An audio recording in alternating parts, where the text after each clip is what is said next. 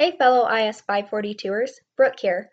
For my tech presentation and demo, I've chosen to showcase Google Analytics. As y'all are probably well aware, Google Analytics is a SaaS, or software as a service, provided by Google that tracks and records website traffic to provide insights about your site and your site's visitors. This service is integrated into a site through JavaScript. In relation to a website, have you ever pondered the questions, where you come from, why you're here, and where you're going? Those are the questions Google Analytics sets out to answer. But before we get too deep, I want to answer, why is Google Analytics an important aspect of web development? It's important because once your page loads, users form an opinion in 0.05 seconds. That is not long at all. And once they're there, you'll only have about 10 seconds to make an impression and tell them what they'll get out of your website and company, or they'll leave. Therefore, the more we understand about our users, the better impression we'll be able to make. For the remainder of this presentation, I'll talk through the background of Google Analytics, the service offering it provides, the pros and cons of that service offering, and then demo from account creation to customizing certain features. In 1995, Urchin started to take off as a web statistics analysis program. It was developed by Urchin Software Corporation and analyzed web server logs that then displayed traffic information based on the data analyzed. In 2004, Google approached Urchin and worked out an offer to acquire their company. Within the first week of launching Google Analytics in 2005, their service gained 100,000 new accounts. Fast forward to 2018, and Google Analytics is being used on almost 28 million live sites. By default, Google Analytics collects the following information, such as time of visit, page visited, and time spent on each page. It also collects information such as web browser and type of operating system of our visitor. And it even includes geographic information such as network location or IP address. We'll dive into these more when we take a look at the Google Analytics dashboards during the demo.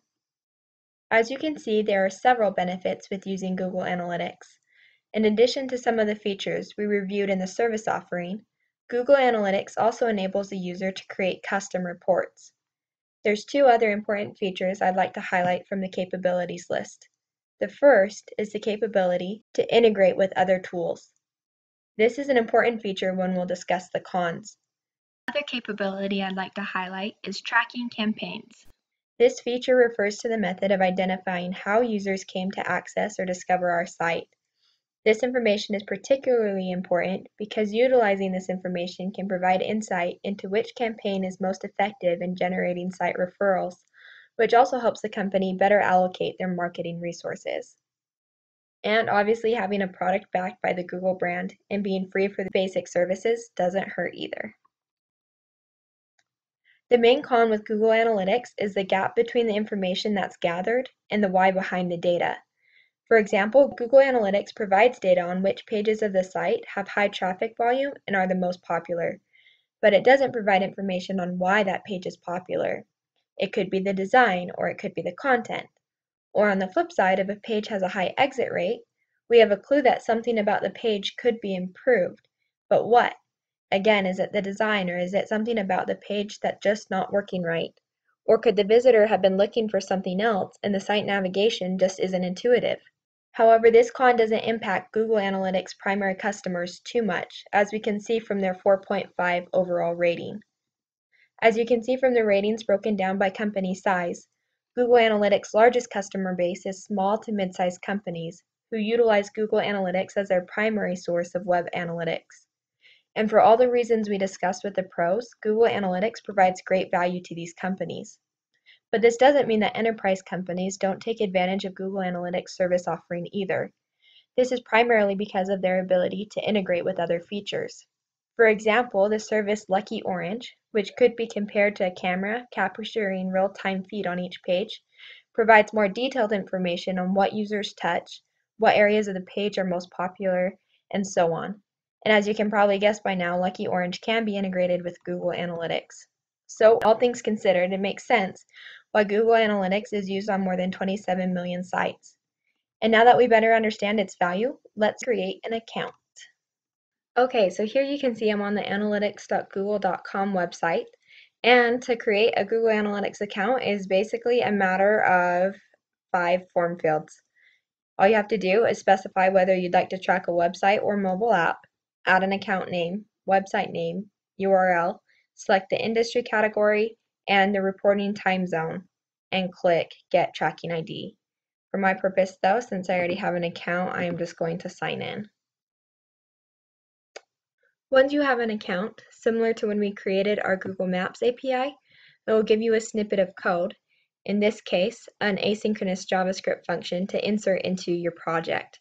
And for Google Analytics, they recommend inserting it into the head tag as the first thing in the head tag in the index.html file. Could it really be that simple? Yep, it really is that simple.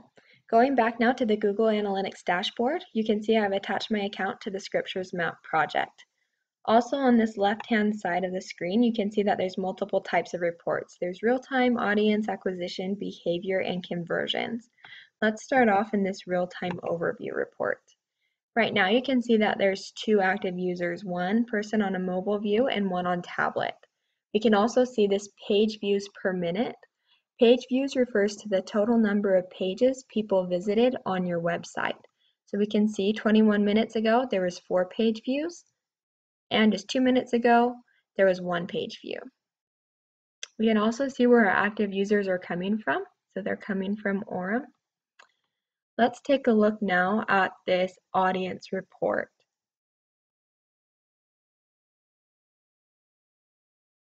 I'm going to specify the dates in this top right-hand corner and compare yesterday's data with today's data. Okay, as we can see, yesterday on Friday we had 1 user, and today we've had a total of 6 users. 6 of those visitors have been new visitors, and we've had 1 returning visitor. So all in all, we have had 7 sessions. Sessions refers to the number of times visitors are actively engaged on your website. So generally speaking, every visitor has at least 1 session, but they could have more depending on the circumstances. We've had a total of 59 page views, and we've had approximately 8.43 pages per session. That number refers to the average number of pages viewed during a session on your website. So the more pages viewed per session means the more the users are engaged in exploring your website. So that's a good sign. This average session duration of 30 minutes is also a good sign because the longer the session, the more the users are engaged. And in our case, it's more likely that someone's actually reading a chapter. The bounce rate is 28.57%. That rate is referring to the percentage of visits that are single page only. So the people who visit 1 page and then leave. In our case, because it technically is a single page application, it's not as important, but still something good to be aware of. We can see that all of our users have viewed our website in the English language, so most likely are English speakers as a native language, come from the United States, and all have come from the city of Orem. They have used both Chrome or Safari when viewing our site, and have had an operating system of either an iOS phone or a Windows machine. Okay, so all in all, this report gives us a good overview of our audience, some characteristics about what they're using to view our site so that we can tailor our service. We can see how long they're staying, the number of pages they're viewing, how many new visitors we're receiving in a specific time period, etc. We can also save this report, export it, or share it. And exporting is pretty convenient because we have the PDF, Google Sheets, Excel, and CSV options. Let's take a quick look now at this acquisition overview report. This chart specifically breaks down our traffic by its source. And there are 4 key sources of traffic: direct, organic, referral, and social. Direct, as you can see, makes up 100% of my traffic, which refers to visitors who directly type in my URL into their browser. Organic refers to those who arrive to your website from a search engine. Referral are visitors who arrive to your website from another website that's linked to you. And social traffic are visitors who arrive to your website from a social media network. So all in all, this type of information can be really vital in targeting your ad campaigns or paying for certain keywords based on where your users are coming from.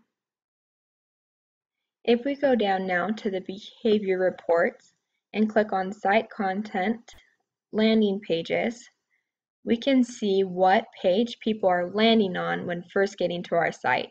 In our case, we can obviously see it's our default page, the scriptures mapped, and that is because that's our only option.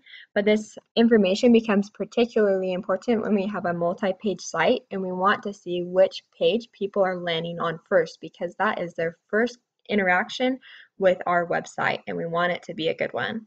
This exit pages is also a key information.